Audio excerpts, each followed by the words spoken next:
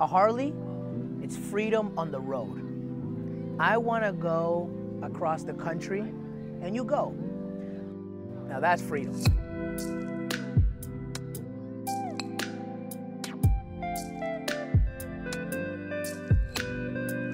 He is the reason why I ride.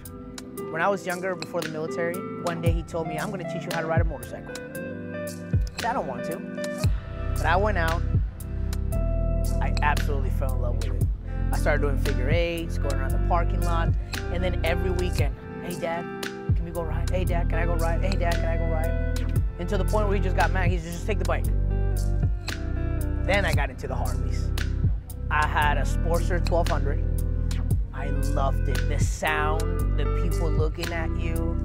I felt like I was king of the world. You know? There's a cherry red with custom paint, chromed out. But it was a 93. It shook every part of my body. So my buddy had a Street Glide. I'm like, that bike is just way too big. But on the first 15 minutes, he said, this is why people buy these bikes.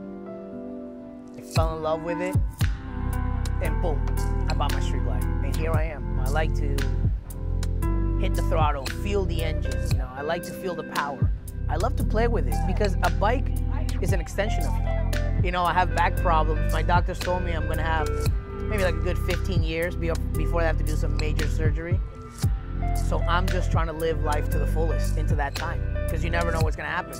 I'm not gonna be one of those people that get older and then just be like, oh, I wish I would have done this. I wish I would have done that.